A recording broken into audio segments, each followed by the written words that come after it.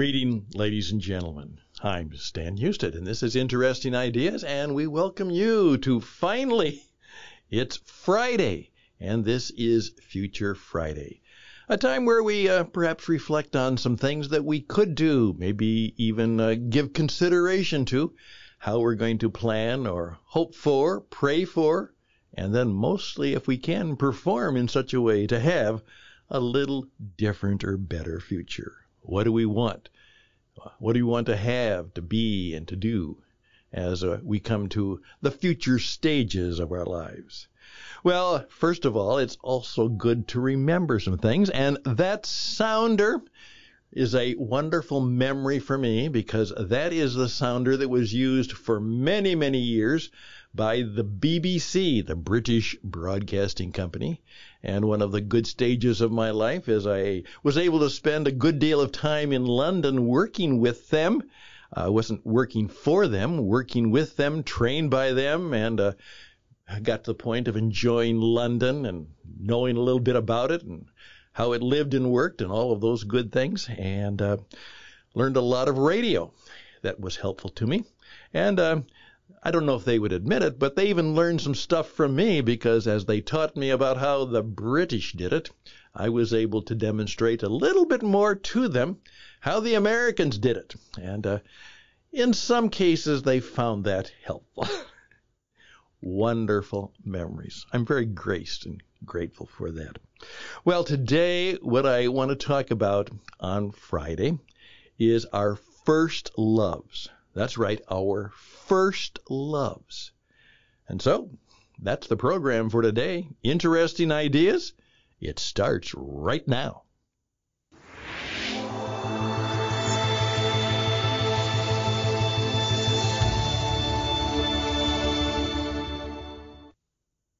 As I hope I say quite often, and that is thank you, thank you. I have been graced. I am graced. I've had a remarkable amount of good things happen to me. Now, I've had a lot of bad things happen too, but I've had on the cold deal a lot more good than difficult and tough.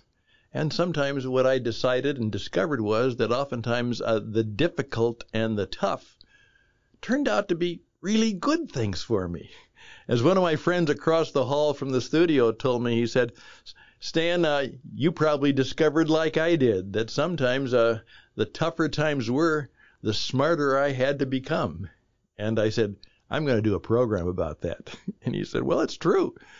Tough times make you smarter. And that is a topic for next time.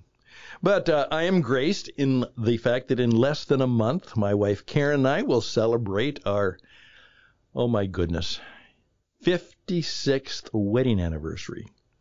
Now, with all the changes of our past move from Arizona to Carolina because of family issues and helping to take care of a daughter and a grandson, we're not quite sure what we will do to celebrate, but at this age and stage, it'll probably be calm and quiet and perhaps just nice. We'll find a way in the midst of all of that. By the way, I now say to people is I still love and in some cases live in Arizona, but right now we are working and living in Carolina, so I'm from Carizona. And that seems to work. Okay.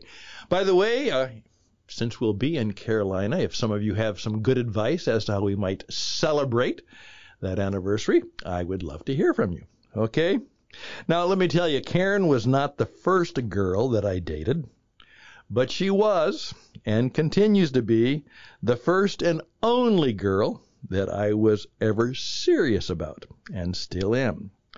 And that was just part of the thoughts that came to me again the other day as I was seeking some wisdom from my life experiences that I'm going through and the clients I'm seeking to serve in this new venture. What are my first loves? Now, let me tell you why I do that. I'm increasingly aware, particularly in my coaching with others, that we should pay attention to our first loves. Most of us have things in our life that caught us quite early, and perhaps we even gave attention to them. But as time went on, we did other things. We took on a career based on, maybe what was popular, what was profitable, maybe what our parents thought, what our peers thought, or what we just happened to fall into. I remember a gentleman telling me, he said, UPS offered me a good job driving a truck, and it was good money, and so I took the job and got married and had a couple of kids, and the money was pretty good, and I landed up driving a truck for UPS. Now, a number of people do just that. Now, I'm not saying this to be critical of anybody, but that's what happens to us. And so as a result, we need to do that. Now, don't be unrealistic. No matter what, I will never play second base for the Chicago Cubs next to Ernie Banks. I really believed that's what I was made for.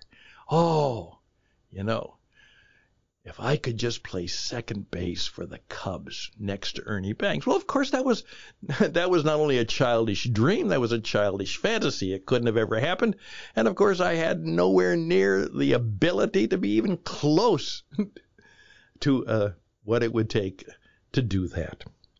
So I'm not talking about those kinds of things, but things that perhaps would have given us a little more possibility. As I said, we took a career because that was what we thought was available at the moment. And then whether we loved it or not, we pressed on. And many people became very successful doing that. And they may even, for the most part, even enjoyed it from time to time. However, I was talking the other day with a gentleman who's done very, very well, and he simply said to me, he said, well, you know what, one of my jobs, I found out that I was pretty good at selling insurance. He said, and I wasn't going to be able to play for the Green Bay Packers, so I didn't know what I was going to do because I'd love football, but there was no career for me in football. And so I've spent the last 40-some years selling insurance. Well, I'm glad for the opportunity. I did well, but I don't miss it. Not at all. Not at all. And there we go. And the fact that most people would walk away from the work they do if it was not for the pay tells us something. And that's why we're going partly through. Not only did we make a lot of mistakes with the great resignation and the great lockdown, but as a result, there's just a lot of people who've given up and don't know what to do, and so they are doing nothing as a result of the COVID pandemic and what happened then. And I'm not being critical of these people at all. Indeed, sometimes I'm truly one of them. We have to do what we have to do. Children need to be raised, and mortgages have to be paid, and just as soon as we're getting into that, then colleges have to be paid for. It seems like we're paying for our kids' college. We just got done paying for our college. Yeah, I understand that. And so we have to find a way of creating value for somebody and getting paid. We don't get to follow our bliss. We have to follow the money. I'm also reminded that when we lived in Holland, we studied all the great, wonderful works of art. And from time to time, you'd see a Rembrandt painting of what was not a very attractive, but certainly well-dressed, maybe more overweight Dutch woman of the 16th or 17th century. Well, why did Rembrandt paint that picture of that woman? Well, it's because she had a husband who was rich, and he wanted to give her a picture of herself. And Rembrandt needed the money, and so he did it. And That wasn't particularly what he wanted to do that day, but that's what he did. And thank goodness, even that kind of work from such a master turns out to be a masterpiece. Even though it's not something he really wanted to do or loved to do. That can happen. And there are people who do a lifetime of work doing things that had to be done. And as a result of that, the world is much better because they did what they had to do. So I'm not being critical. Because who am I to be critical of anybody of the choices they've made? As I say, I'm graced. All I am saying that in your life reflections, pay attention to some of your first loves. As I walked away from the apartment the other day, and Karen said, "What are you going to do today?" And I said, "Well, I'm going to the studio. I've got a number of radio programs to do." And she said, "You really like that, don't you?" I said, "I love it." I said, maybe I should have pursued it full time. It was always a part of my life, and I've done a lot of that and did many years, but maybe I should have just given it my all rather than other things. Who knows where it would have left me or led me. But I'm now doing it again. And I'm very grateful for the opportunity and for the fact that you even listened to me. All I'm saying, pay attention to some of your first loves. There was a man who was my co-host on the radio. He did it just as a part-time thing when we were doing some radio in Arizona because he kind of liked the idea. And what happened was that the organization that he worked for offered him early retirement. Well, you know what that meant. We're going to offer you early retirement. Well, it was a forced retirement, obviously. The organization wanted some newer and younger people around who would cost less, and they did the math, and so they offered him a retirement. Well, it was a forced retirement. And he was very unhappy about it, but then he discovered that finally, now he's doing what he's wanted to do since he was 14. Take pictures. And you know what? He's even making money. He's not going to get rich, but he's even making money with some of the beautiful photographs that he took of the Arizona world. I'm so happy for him. However, I also know of a top-notch professional who's going through great stress and pleasure right now. And she would have been much happier if over 30, 40 years ago, she would have followed the writing and teaching career that seemed to enthrall her then. But you know how these things happen. Another person said, now, this is the woman's time. Go for greatness, Be a lawyer, be this, be that. Oh, don't be a teacher. And so, under that kind of thinking and pressure, that's what she did. And she has wondered, maybe I could have been a professional singer. I was really good. At least I could have made some extra money doing it. And I'd have been great as a teacher. I would have loved it. Yeah. Another woman loved children all her life, but careers and choices were made, and now there's a great career and family pressure and limited possibilities, and the clock is ticking. Very few of us live life with no regrets about choices made and the roads that we took. C'est la vie. Such is life. I'm simply doing this. Can I encourage you as a part of your life planning and midsummer reflections to revisit some of your first loves? And just see where it takes you, perhaps where it leads you. Let me tell you, as a coach to more than a few people who have had the courage and taken the step to stop doing what they were doing, to fire themselves. I remember the man who had sold insurance for 28 years because his dad wanted him to take over the business. He said, I called Dad today and said, I quit. And life has been good.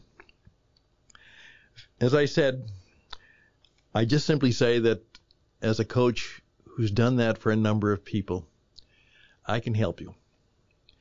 Doesn't mean I can assure that you'll be able to do your first love. It may be as silly as me trying to play for the Cubs again, but it's good to visit why I thought that way and why that was appealing to me, what that was saying to me, and then find if in what are some of my first loves might be the possibility for a life now still to be lived well. And who knows? Maybe if you follow your love, the money will follow. Who knows? Just some interesting ideas. I'm Stan Houston. We'll be right back.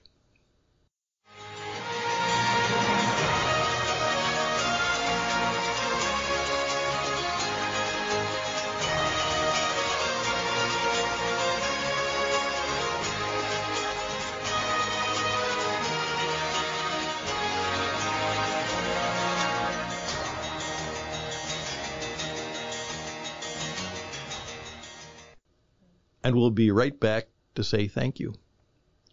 I'm thankful for you. You've taken 15 minutes of your time on this weekend to listen to me, and I'm grateful. I'm grateful indeed that you do just that. Please recommend me to others. I would be grateful. I want this program to go and grow. I want people all around the world to be able to live better, to have greater wisdom, insight, and truth. I want them to have real insight. I want them to have greater influence in their life. I want them to make a difference, to have impact. And I want them to have true income. I want good things to come into their life. And part of the way you do that is be a person who's interesting with interesting ideas. So if I can help you again, let me know. StanHouston@gmail.com. StanHouston@gmail.com. Always close with a benediction. So on this weekend, I pray for you. And I pray that you will be able to have a time of a little bit of good work to finish up the tasks. Some rest, some reflection, some rest. And please take time to worship, because that's what you were made for. Best and blessings till next time. Bye for now.